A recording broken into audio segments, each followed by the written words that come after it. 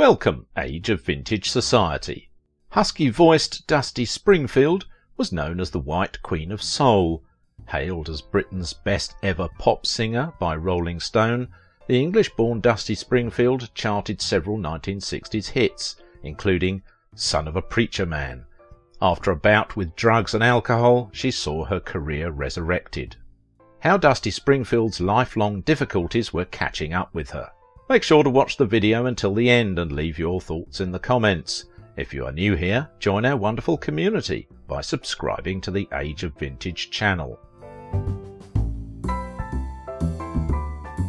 In the 1960s, Britain was a world of psychedelia, mods, rockers, thigh-grazing miniskirts, street protest and sexual liberation.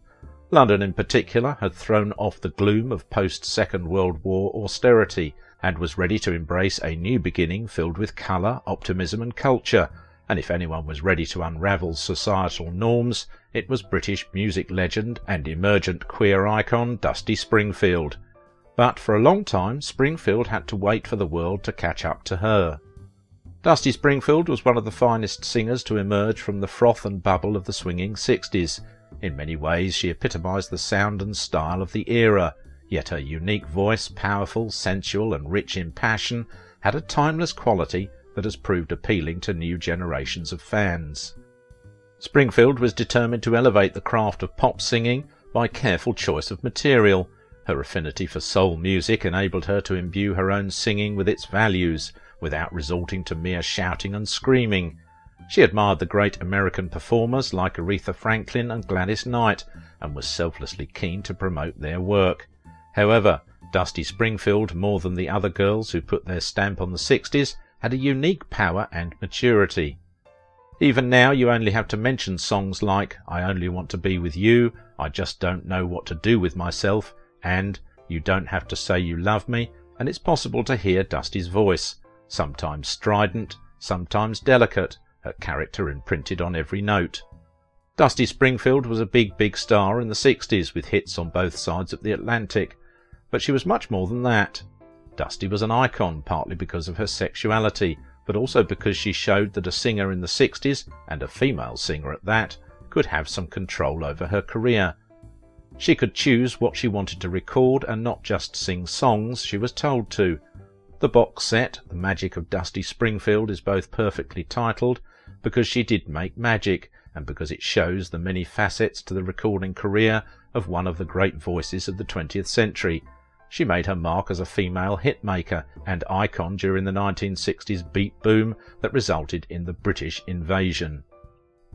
But Dusty's remarkable career, including her difficult reputation, her sexual ambivalence, and the excesses of drink and drugs, and explores why she became an enduring pop icon.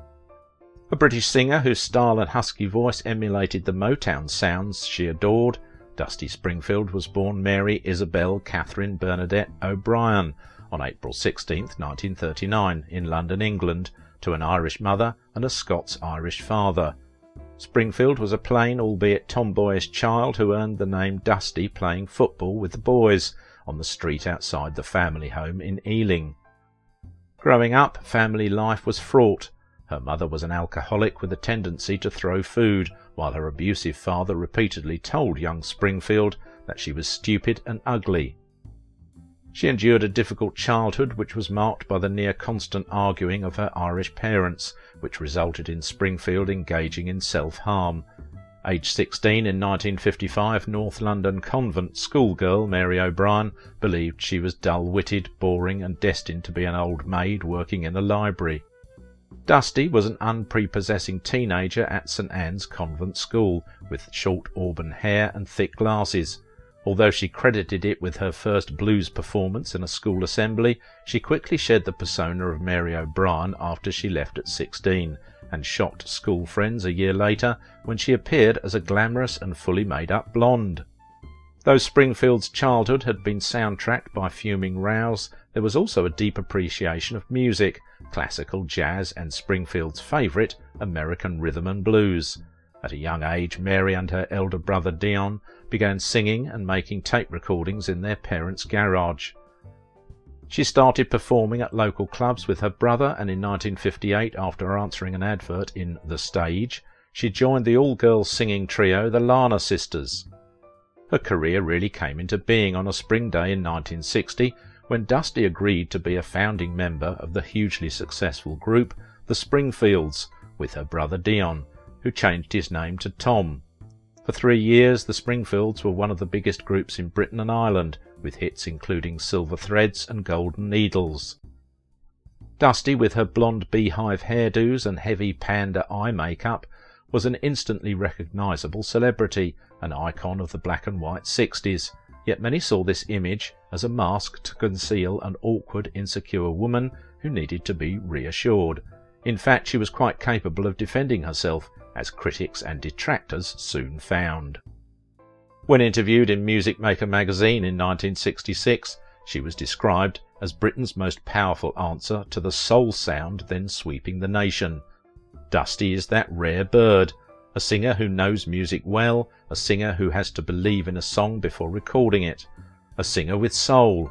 Her reputation in music circles can be summarised in 3 words: anything won't do. In late 1963 she left the Springfields and transformed herself with a far-out wardrobe. Springfield's first solo hit, I Only Want to Be With You, was released in 1964. The same year she was deported from South Africa for refusing to sing before a segregated audience. Springfield built herself a unique fan base that skewed older than the typical teeny pop fan. Over the next half-decade, Springfield was a fixture on the pop charts.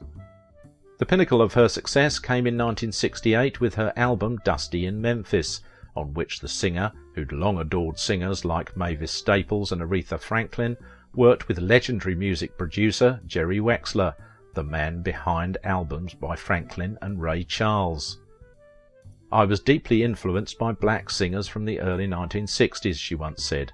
I liked everybody at Motown and most of the Stax artists. I really wanted to be Mavis Staples. What they shared in common was a kind of strength I didn't hear on English radio." Dusty in Memphis was a tremendous success, anchored by one of Springfield's biggest hits, Son of a Preacher Man. It climbed to number 10 on the US charts. Dusty was a definitive interpreter of the great American songwriters of the day, Randy Newman, Goffin and King, Bacharach and David, and on stage and on vinyl she amazingly mixed girl power pop with big band jazz, Italian ballads, bossa nova, and most stunningly, renditions of R&B gems. British singer Cliff Richard rather pejoratively dubbed her the White Negress, but missed the essence of her homage to that music.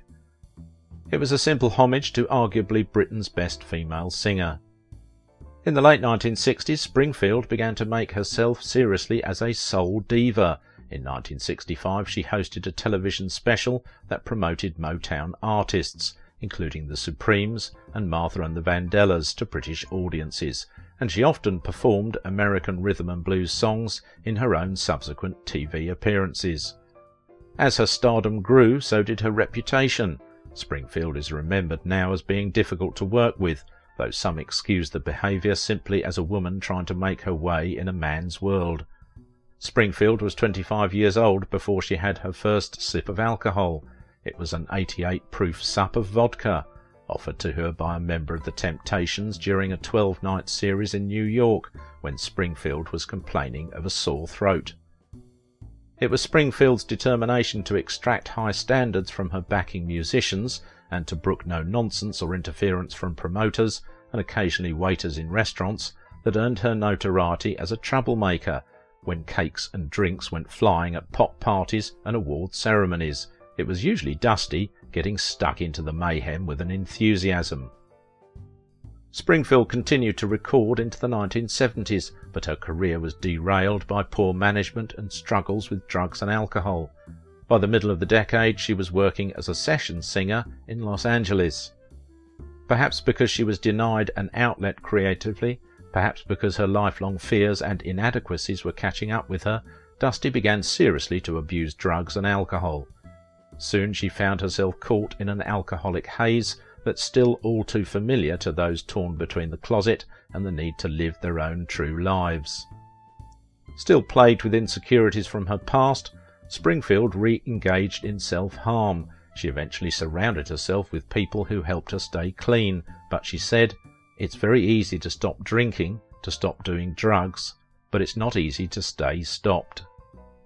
Springfield's life didn't allow her to play it for laughs. The result is a compelling and often poignant look at the private life of a celebrity who resisted the prying eyes of fans and media during her lifetime. The 60s were Dusty's decade, a time when, musically at least, she could do no wrong, but there was a price to be paid. Dusty's relentless quest for perfection and her refusal to compromise, together with the daily pressure of having to live out the role she had created for herself, took their toll. When her career lost its way in the 70s, she descended into drug and alcohol abuse, and she was dogged by speculation about her sexuality. In 1971 she came out publicly as a bisexual, though by most sources she was a lesbian. During the late 1960s and early 70s, Springfield was romantically linked to Norma Tanega, a California-born singer-songwriter who wrote a few of Springfield's songs, such as "Go My Love." After a period of much reduced professional activity in the 1970s and early 1980s, a period when Dusty had serious issues with both drink and drugs, she came back with a bang in 1987. She recorded with the Pet Shop Boys "What Have I Done to Deserve This?", made number 2 on the UK charts, and rekindled many people's interests in a singer who had never fallen out of affection with her fans. She followed it with the excellent Nothing's Been Proved, from the movie Scandal, about shocking goings-on in the upper echelons of British politics in the 60s. Who better to sing the theme song? It is thus a tragedy that Dusty Springfield's whole existence was blighted by her orientation, which explains the silence and secrecy she extended over much of her life and her self-loathing. One glance at her chin should have revealed all, but the 60s was not a fraction as liberated and swinging as people now assume. Being homosexual was either a pitiable affliction or an actual mental illness. Victims were treated with aversion therapy and electric shocks. She was linked to many women during her life, including photojournalist Faye Harris and singer Carol Pope. In 1982 she married actress Teda Bracci, whom she met at an Alcoholics Anonymous meeting. Though the wedding wasn't legally recognised, they lived together for 2 years. When her relationship with Tanega fell apart, Springfield headed to California, lured in by the area's relaxed approach to sexuality. Later in life, Springfield became a camp icon, attracting homosexual fans and drag impersonators. In 1994, a breast cancer diagnosis took a toll on her career. Sadly, Springfield's health took a decline in the 1990s. While recording her final album in 1995, she was diagnosed with breast cancer and battled the disease for 4 years. But throughout it all, her musical reputation and the loyalty of her admirers remained undiminished, and in the 1980s, after a long hard struggle to re-establish herself, she enjoyed a period of success. Dusty Springfield looks beyond the tired cliches and journalistic shorthand to offer a detailed and rounded portrait of a deeply complex woman, and provides the first major assessment of the musical career of a singer whose reputation is higher now than it ever has been. After being diagnosed with cancer in early 1994, Dusty Springfield took some treatment that helped alienate the disease for some time. However, in 1996, the disease was back again, haunting her and affected her career greatly. She died 3 years later, on March 2nd, 1999. If you liked this video, don't forget to give it a thumbs up, subscribe if you are new here, and if you want to support my work, please visit my Patreon page. Now it is your turn. What do you think about the life and legacy of Dusty Springfield? Her legendary haunting, soulful sound has inspired a generation of music.